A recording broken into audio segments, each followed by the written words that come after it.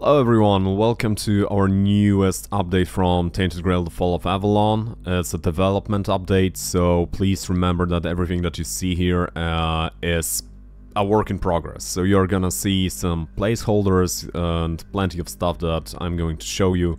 Is, yeah, a work in progress, and there are some bugs, amazing bugs, like something like the thing that you are going to see here. So, essentially what we wanted to tell you is that we are working hard on our new patch, and this patch, we hope that our new update is going to be available by the end of April or somewhere around mid-May or early May, but yeah, a couple of months from now. But we are working hard on creating an entirely new region of the game, and like we're taking a lot of feedback we've heard from you into consideration while working on this new region. I am so amazed by this bug.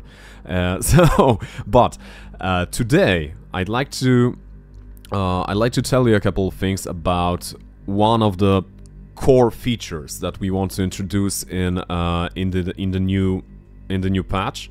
And this feature is it's a very big deal for us, and we wanted to record it, like record a video for you, showcasing what it's all about, because we really want to hear your thoughts about it.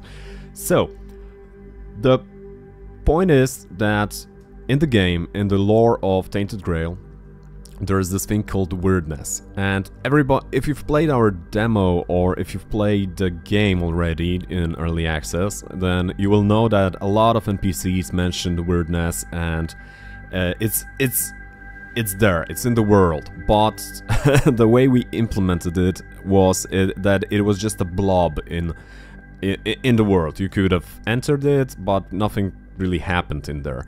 We were not happy with the way it worked, and we were like trying to come up with some ideas on how to actually approach this problem with care and thought, and to make it something actually interesting. Because with the Wyrdness, as it stands in the lore of the board game and our game, is a pretty exciting thing. So what it is, for those of you who didn't play the game, is that the Wyrdness is a force of change, of pure possibility, and it's like kind of like a mist that appears in the land of Avalon, and essentially anything that you can think of can happen in the Wyrdness.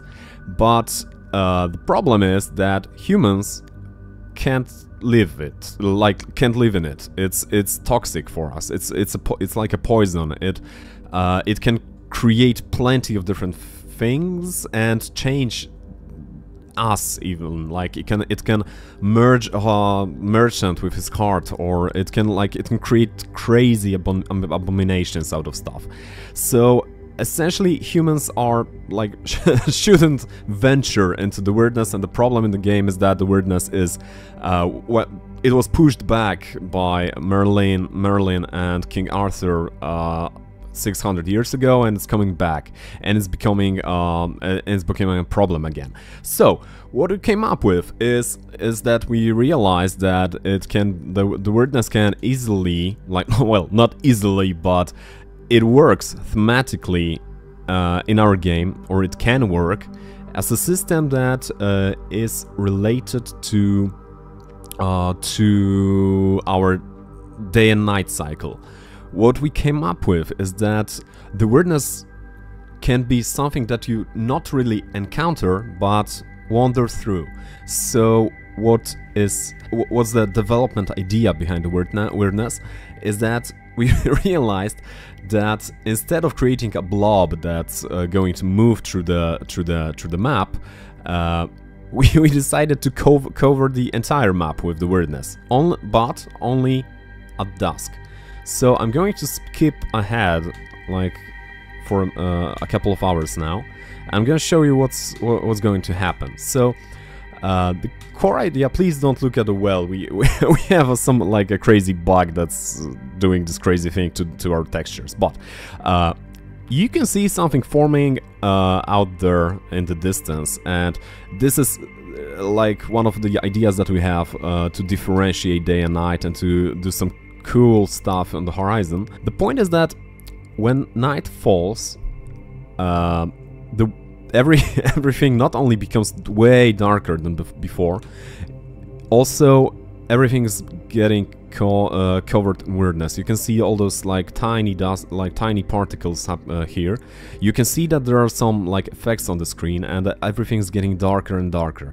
It's going to be really dark soon. Like we are late at night right now, and you probably shouldn't wander through the weirdness, but it's going to be worth your while. But before we get to that, we realized that the weirdness should twist the world that you live in. And one of the ideas that we had is we wanted to make sure that enemies that you're going to meet are going to be tougher. So what you saw right now is a transformation. It's a work in progress. They're not going to have those red eyes, but the enemies are going to get tougher.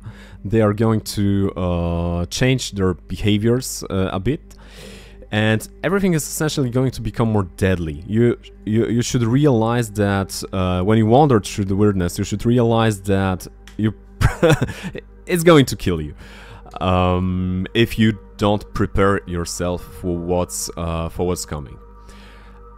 However, while you are working, like when you're wandering to the weirdness, and when you are ready to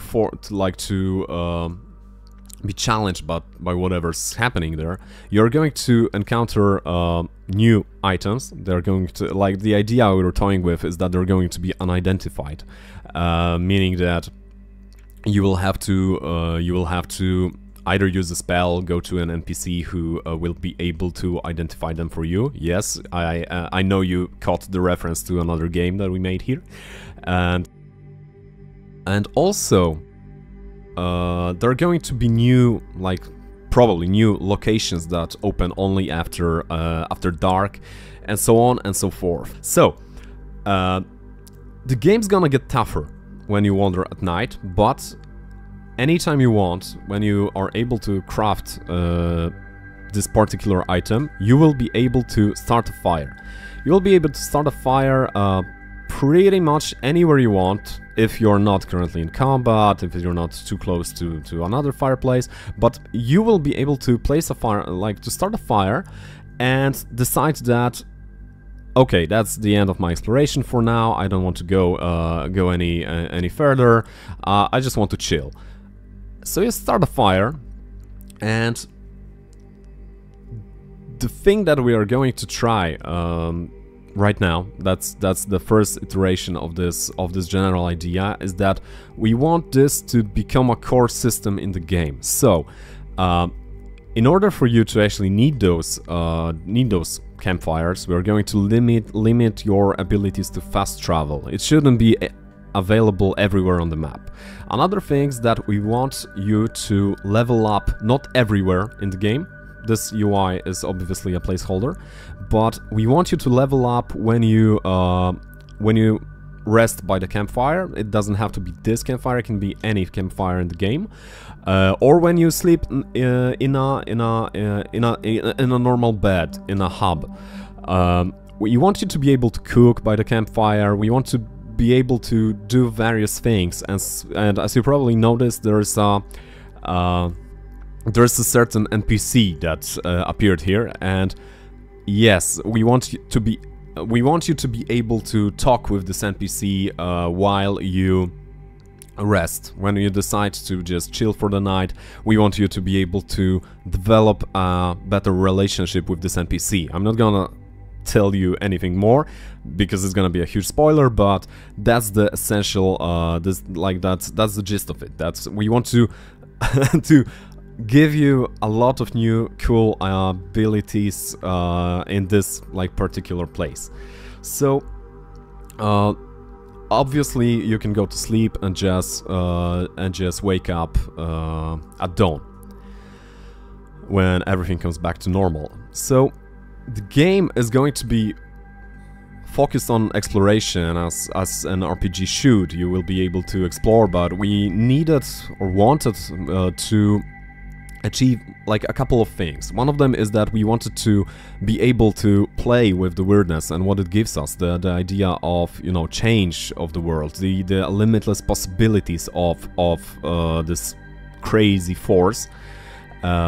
So that's what we wanted to do. And the second thing is that we really started toying with the idea that we want to create a certain rhythm to the game. We want to create something that you can that makes perfect sense, because like we got a lot, not a lot, but we got some bug reports where where people were complaining that they have no idea why they enter the Horns of the South. This is this hub here, and they don't realize why the NPCs are not available, because it was the night, but they didn't get the fact that it was night, because it was just wasn't developed well enough. So that's what we want to achieve right now, and I'm gonna show you the transformation once again. So what do you like? That's what we want to achieve: the idea of changing the world and creating a certain gameplay rhythm, which hopefully is making a lot of sense for you as you hear that. So yeah, better I should probably run, and that's the beauty of playing with developer cheat codes. And yeah, that's the general idea for the weirdness. There are going to be a lot of surprises there. As you can imagine, having this kind of thing in the game, we can create like new sources for alchemy, new dungeons that are like I said, new dungeons that are available only at night, and so on and so forth. And yeah, more to come, but before we get into that, before we spoil even more, we'd love to hear from you. We really would love to hear what you think, and yeah, how you we really want to know how you react to this, because it's we know that it's a huge change and it's a huge system. But we are pretty excited about it. It just ties a lot of loose ends together, and yeah, I hope you're going to like it. But yeah, please comment on this video on our Discord and let us know what you think, because we are going to be reading everything you have to say about it. And just as a bonus for those who survived to this part of the video, I want to like give you a very brief first look at one of the new places, new biomes, new places in the region, the new upcoming region that we're working on. So this is obviously a work in progress, and we're going to you know, tweak it. It's gonna be even more like even better. But yeah, this is one of the places that you will be able to visit when our patch drops. And to reiterate, it's going to drop by the end of April or somewhere in May, sometime in May. It's, you know, it's hard to predict at this point in time, because there's a lot of work ahead of us, and there is a lot that we still want to add to the game. So yeah, that's the first look of a new region, like a new biome in the new region, because it's not going to be just you know, as town, as you may have oh yeah, no colliders, great. Like I said, a lot of bugs yet. So it's not gonna be just the town, it's gonna be a lot of crazy cool places and crazy cool things. Yeah, so thank you very much for watching, and see you next time. Like here, we hope to be able to publish something on time next time. Yeah, that's that. We are going to try. So thank you very much again, and goodbye.